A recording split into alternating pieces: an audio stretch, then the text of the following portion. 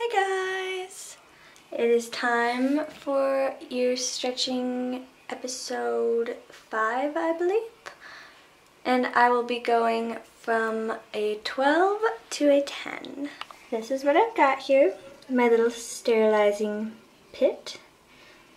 I have my tapers and my gauges in there. You don't even really need 2 tapers. If you re-sterilize one after you use it, I see no need to buy 2. But that's what came in my set. And I've got this, which I got from the same place that I got this, only instead of being 14 to 0, it is 10 to 0. And the zeros are unnecessary because I'm not going to go that big, but yeah. Alright, so I'm going to take out these, which they just went out just fine. They didn't hurt or anything. These don't, like, for all that I complained about them, they don't get as dirty as the other ones did. I can imagine these ones that I'm about to use being dirty like my last ones.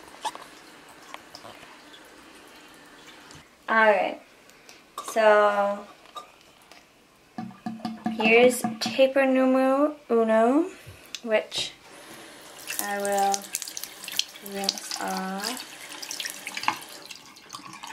And I think I'll leave it wet and just kind of wipe it off a little bit. I was recommended to use vitamin E oil for stretching, but haven't gotten to that yet, so.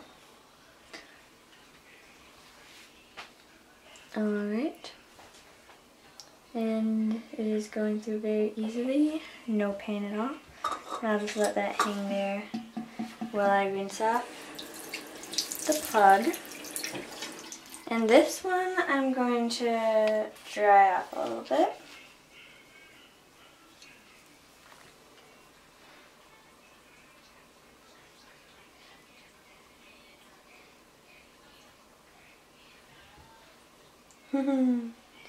I actually got it to go straight through. That was cool. I don't know why I'm so impressed, but I am. So, whatever. Alright, now we need one of these.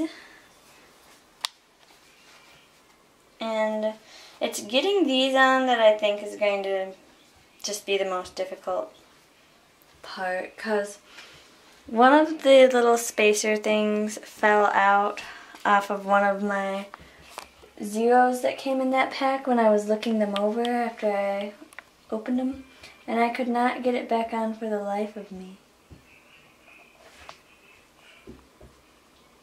Alright, that seems to be fine. That is what that looks like. And now the hole in the front is a much more accurate, like, view of what my ear looks like. And in the past videos I've shown, like, me doing the next ear, but I've been thinking, and it's not even really necessary, so I'm not going to do that this time. And if you guys think it's helpful or something if I do both ears or whatever, let me know, but I don't see how it makes a difference. But yeah, so I hope that was helpful to those of you who are stretching. The oil advice is probably really good, and I should get that before I stretch to these bigger sizes. But until then, and if you have any advice and have looked through the comments on my earlier videos, let me know.